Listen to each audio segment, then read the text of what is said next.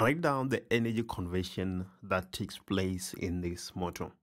Well, we are already told that it is a motor, but even if we were not told, we will be able to tell because of the presence of a power source.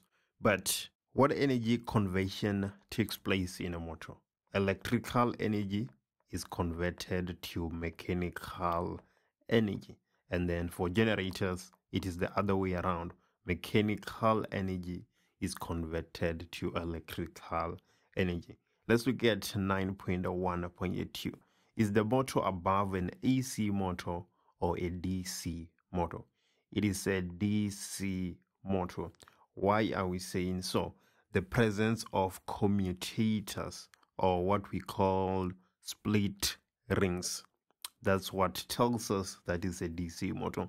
If we had slip rings, then it would be an AC motor. You can literally see that we have a ring that is split in half. And in AC motors, we have slip rings. Let's move to 9.1.3. What is the function of the commutator in this motor? It allows induced current to flow in one direction. It allows current to flow in one direction. There's more reasons you can possibly give, but let's just stick with that for the time being. Let's look at the question that follows, 9.2. So a resistor Y is rated 220 volts, 100 watts, and is connected to a 220 volts AC source, as shown in the circuit below. 9.2.1, let's calculate the resistance of resistor Y. Well, how can we possibly find the resistance of resistor Y? We have to start with the information that we're given, and then the information that we're given is gonna guide us to the formula that we need to use. So let's go ahead and see how that will look like. So we have a power of 100 watts, and we have a voltage required and supplied of 220 volts. So with these three variables, which formula can you use? It should be easy to see that power is equals to V squared divided by R. We have a power of 100 watts, a voltage of 220. We square that and we divide by the resistance. So the resistance is going to be equals to 220 squared divided by 100. So the resistance of our resistor Y is 484 ohm. And just like that, we have answered 9.2.1. Let's look at 9.2.2. Another resistor Z with a rating 220 volts and X watts is now connected in series to a resistor Y and to the same AC source. See the diagram below. We can clearly see that we now have Z here. The power dissipated by resistor Y changes to 80 watts, while its resistance remains the same. 9.2.2, calculate the power rating X of resistor Z, assuming that resistor Z has constant resistance. I have no idea how I'm going to answer this question. I'm going to write down the variables, and after writing down the variables, I'm sure an approach is going to present itself. So let me go ahead and do that. We have the resistance of resistor Y. It is 484 ohms. And we have the power that it dissipates now, which is 80 watts. So with power and resistance, what can I calculate? Let's say I use this information to calculate the current. The current that resistor Y is experiencing is the same current that resistor Z is experiencing. So I have the current for Z. I just need one more variable from Ohm's law to be able to calculate the power that is dissipated by Z. So with this resistance and the power I have, I can calculate the voltage across Y.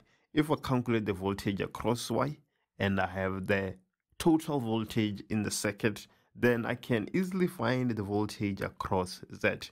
So now I have the current that Z is experiencing. I have the voltage across Z, it will be easy to find the power. So let's go ahead and do that. So we're going to see that the power is equals to I squared multiplied by R. So we have 80 watts being equals to I squared. What is the resistance? The resistance is 484. So we're going to have I squared being equals to 80 divided by 484. We can take square roots on both sides and get a current which is equals to 0.407 ampere. So now I have the current that resistor Z is experiencing. Let me go ahead and find the potential difference across Y so that I can find the potential difference across Z.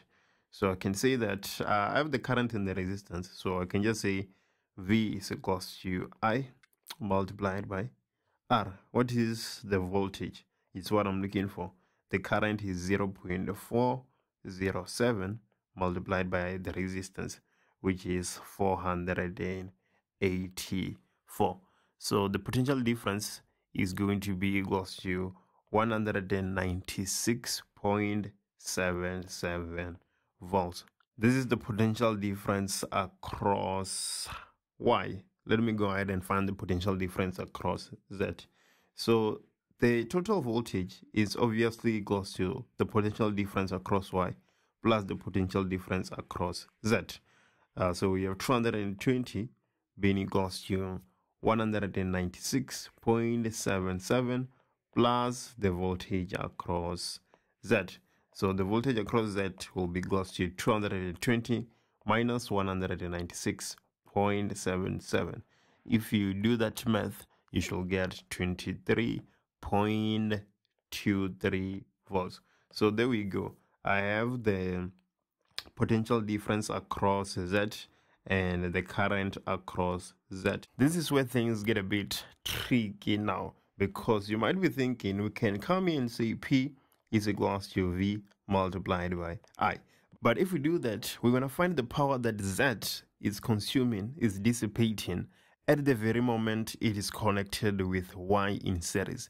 But that's not what we're looking for. We're looking for the power rating when it is functioning at its maximum capacity, when it is getting a voltage of 220 volts.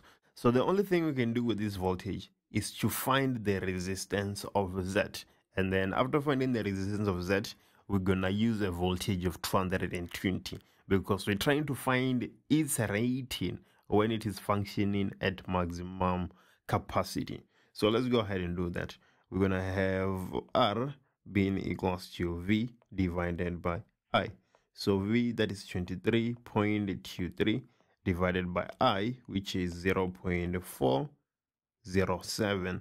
If you put that in your calculator, you should get 57.8, not 0.8, but 0.08 ohms.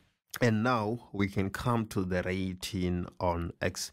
The rating on X will be V squared divided by R. We are calculating the power it dissipates when it is functioning at maximum capacity.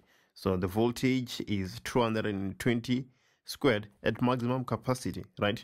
Divided by the resistance, which is 57.08. The resistance stays the same. It doesn't matter whether it is functioning at maximum capacity or not. And if we do that math, which will get 847.93 watts.